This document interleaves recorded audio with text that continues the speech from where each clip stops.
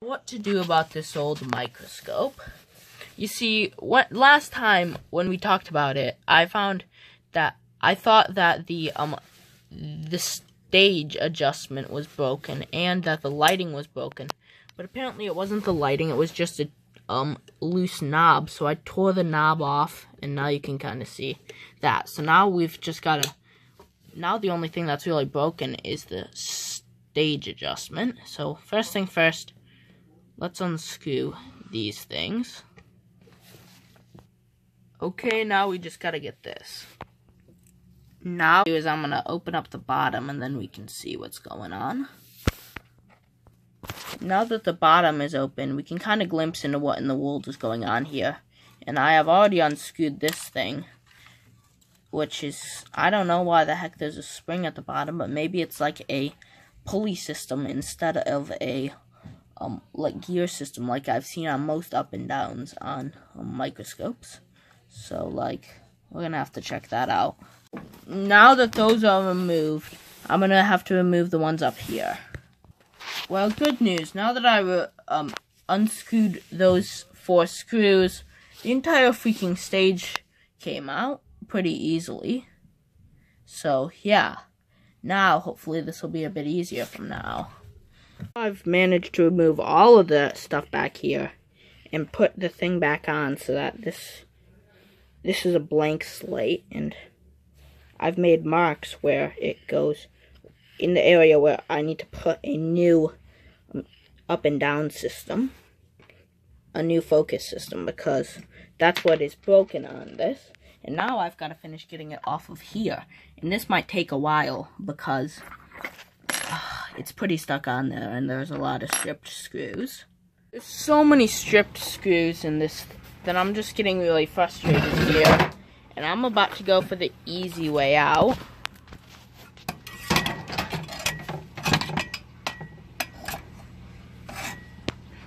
Okay, so sawing this off would not be a good idea if you were trying to fix it by just, like, rearranging the pieces inside of it.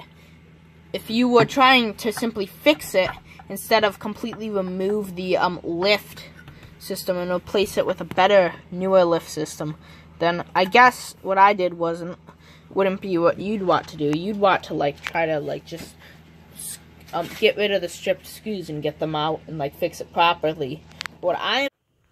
Now this is the remains of my Amscope microscope, and the problem with it, if you can see that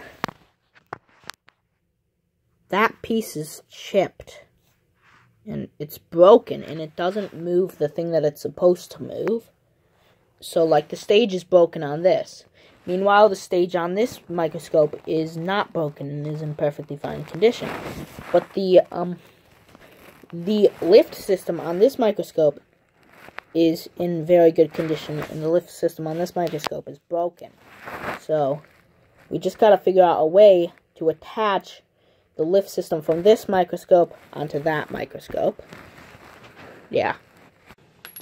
Now, I've been using sandpaper to modify this piece. This side used to look like this side, with the grooves, but I'm sanding it so that it fits inside of here, this little hole. So yeah, that's what I'm doing. Now I am cutting this piece off so that it fits in here. And you might be saying, well, it would fit in there.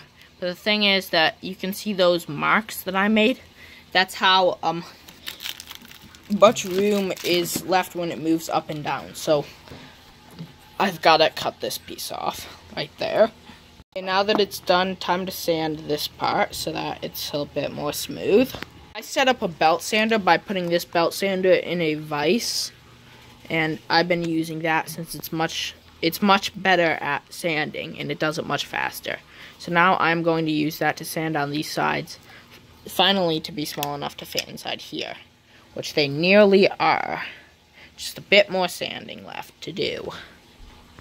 Okay, so I might have sanded it a bit too much on this side, but nonetheless, let's hook this back on with some screws. Okay, I might have overshot this side a bit, but it fits perfectly in, as you can see. Perfect fit, which is really exciting. Oh, my hand's like burned because the piece was getting so hot while I was belt sanding it.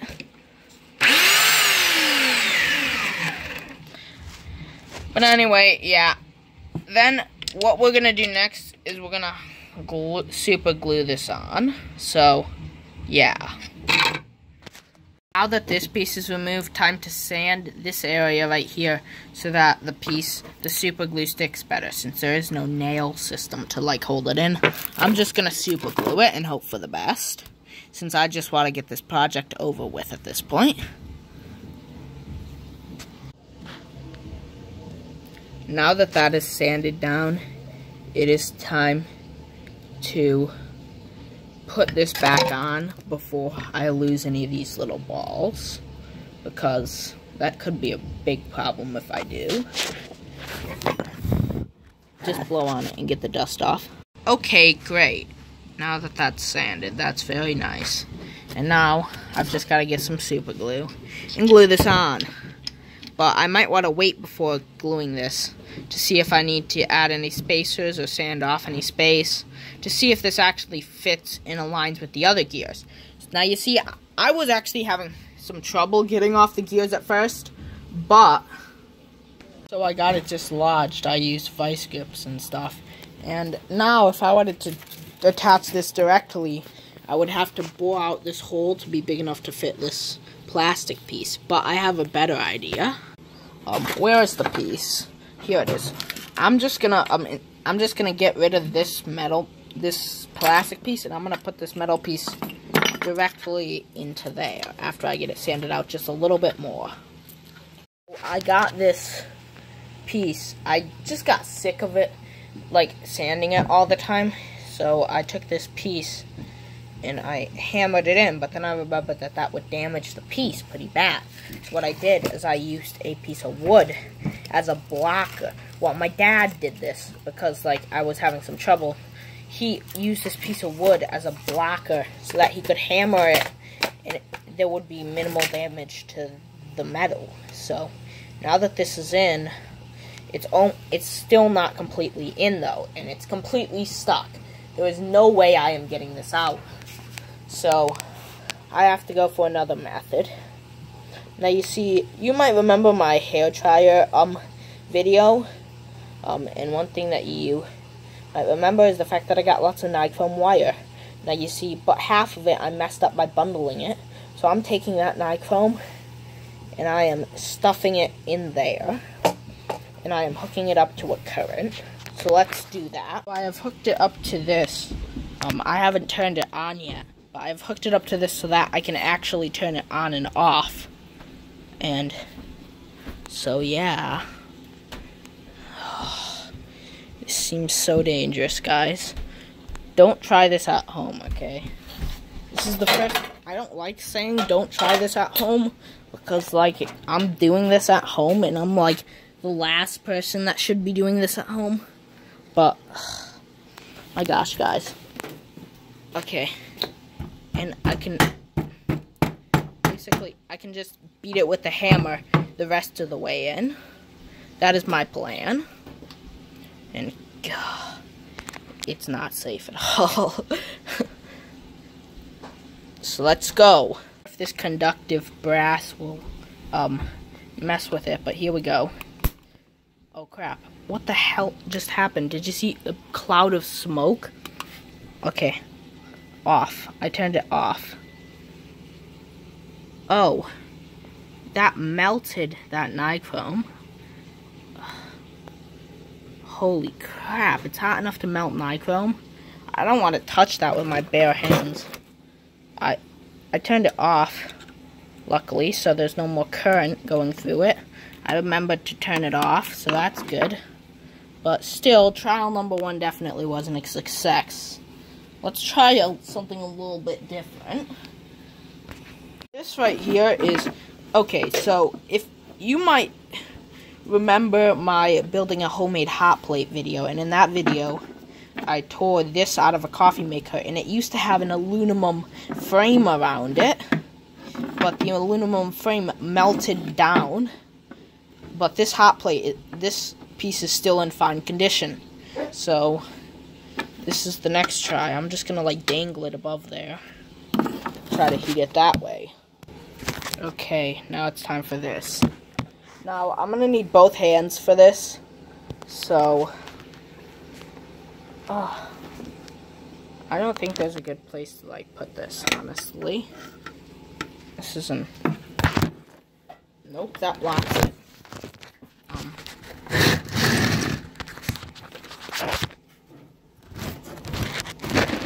Whatever. Listen, I'll just come back to you after I try it. It's smoking. It's smoking. What the hell? I'm trying to heat this up anyway. Shoot, guys, I don't know what to do. This piece was definitely getting hot, and I unplugged it. But it didn't work at all. I honestly don't think that there's any real way to get it in much farther. Maybe the vise, but I don't want to break it. Maybe the vise grips.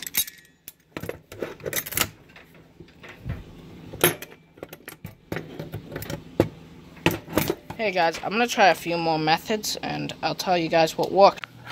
Okay, there is one more method that I am going to try to put this in before just straight up putting a propane torch to it. And this one requires something from another one of my previous experiments, just like the last two. This is my, right here is my electrolysis setup, and as you can see, it has been creating sodium hydroxide. Oh, I unplugged this today. As you can see, it's been creating sodium hydroxide for quite a while. And I've got a very concentrated solution, concentrated enough that it started falling out of solution. And now I'm removing this and tipping it over like that in the hopes that I don't let too much stuff out. And I'm going to take this, and why I'm going to take this is because sodium hydroxide has actually been known to dissolve aluminum. So, hopefully this works, because this is my last chance before I straight up take a propane torch to it. Okay, here we go. Okay, I got some of this stuff on my... This is definitely a concentrated solution. I got some of the stuff on my fingers, and immediately they started to feel soapy, as it turned the oils in my skin into soap. I should probably be wearing gloves. But let's just do this. Oh, it's starting to drip on the floor. Okay, I gotta do this in a more controlled environment, and I'll get back to you after it's done. If you can see that, it's actually bubbling up quite a bit, and you can kind of hear a sizzling sound. And that is because this reaction also produces hydrogen gas, so I probably shouldn't be doing this inside either. Although I let this run inside with the setup run inside without a top for a really long time anyway, and no real super negative consequences about that. But anyway, yeah, should be mentioned too. So I used my dad helped me use a propane torch. This one right here. It actually was like a MAP gas torch, but my dad, we ran out of MAP gas, so we just used some stove camper propane. That might sound dangerous, but it's not necessarily. We looked it up. It seems relatively safe. And we got this in here. I actually tried three methods before this method to try to get it in, but I did those out. I might release them in an extended version of this video, but like, yeah. I'm not sure if you guys want to see an extended version. But anyway, yeah, so. And I also took the other piece and I super glued it on so that now it's stuck on there. And now I am going to work on the other parts of the lift, the part that like goes in here. So this piece from the other microscope is going to go on right here. And I'm going to hold it on with this piece from this microscope. This black piece. Let me screw that in for you guys. Okay, and that holds that on pretty well. As you can see, they rotate together now. Yeah, that's pretty awesome. Now let's try that on for size. Wow, that's really good. Except for the fact that there's a lot of room back here. I've really got to hammer that in and get that in somehow. But for now, it'll work. Anyway, now I want to fill up the grooves with, like, solder. And I'll tell you why in a minute. Just to, like, increase the structural, like, integrity and stability. So let's take out these balls again. Let's make sure not to lose them. And, yeah. Now we just gotta take this and, like, drip some solder into there. Okay, so I've done some modding here. I have gotten the solder onto here, which is pretty good. And also, one sec. So you see I've taken the knobs, which have these things inside of them, and I've taken these knobs and I've bored them out with a drill bit. It was a 5/16 drill bit. Anyway, and I got them down inside of here. And, you see, I also belt sanded this, but it didn't turn out super well. Like, it didn't turn out super even, and I kept, like, just belt sanding it more and more, and just nothing worked. So I have a better idea. I'm gonna put this down on here, and I'm gonna super glue this down onto here, and basically just, like, make sure that it's level, just to get a level, like, thing. Also, this soldering job is bad, so I also kind of want to go through and maybe do it again, and possibly even go through with a Dremel, and, like, Dremel the pieces down. So yeah, that's what's coming up. Reduced a piece down in size by lathing it with a drill. It used to be the size of the black things that hold this thing on. It actually went with the kit and all, but nonetheless, now I've got to press it into here, which I have bored out a little bit, but most of the boring in have been done with that, and I basically just lathed it with a drill. And if you're wondering what lathing is, a lathe is a tool. It's really expensive, like $5,000. I don't actually own one, but you can, like, improvise using, like, sandpaper and a lathe. And a drill, I mean, or like a metal file and a drill. That works well too. But nonetheless, don't invest in a lathe unless you're, like, building, like, really precision stuff. Yeah, I'll just use a drill and it works just fine. So now I gotta get these two pieces in together. I might want to bore these out a little bit more, and then I'll come back to you when I get them together. As you can see, I got the two pieces so that they fit together.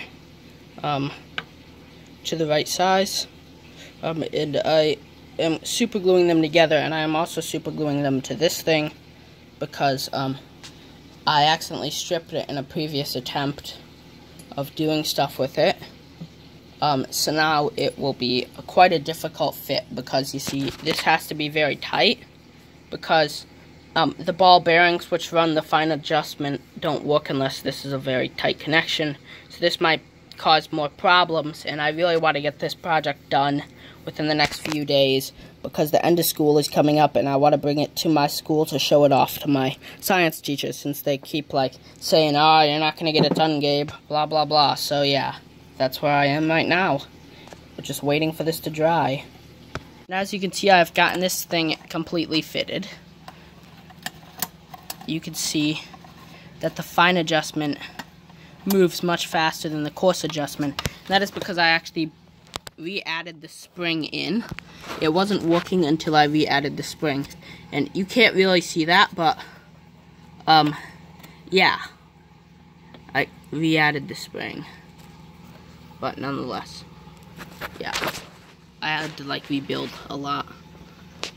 Here's my secret to getting it back together. You see, super glue on its own wasn't strong enough, so I started mixing the super glue with baking soda. This is a trick that I heard on some other YouTube channel. I forget the name of it, but just look up, like, mixing baking soda with super glue, and I'm sure it'll come up.